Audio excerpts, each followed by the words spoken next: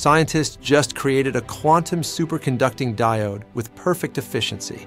It allows current to flow in one direction with 100% efficiency and blocks it completely in reverse. Until now, superconducting devices needed temperatures near absolute zero, impractical and expensive for real-world use.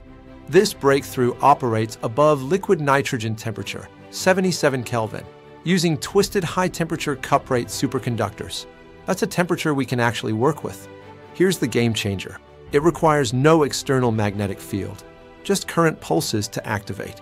It operates between quantized Cooper-paired states, making it incredibly resilient to noise. The result?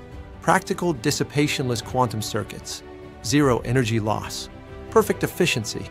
This could enable computing without heat, without waste, just pure quantum precision. The future of quantum computing just got warmer. If you enjoyed this, don't forget to like and subscribe for more mind-blowing science.